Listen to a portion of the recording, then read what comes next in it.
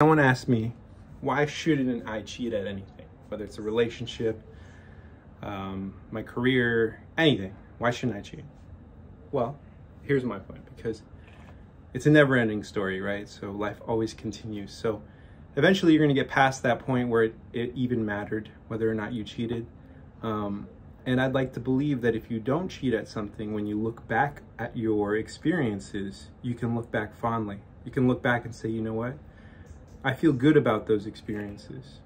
But when you cheated, and maybe you're the only one that knows that you cheated, how can you look back on something fondly and say, wow, that was amazing? So what I'm saying is most of an experience has to do with what happens within your own mind. That's what I believe. So if I stay true to what I think is correct, and yeah, I'm human and I falter on a daily basis, but I acknowledge those mistakes or shortcomings, I think at the end of the process, you're like, you feel good.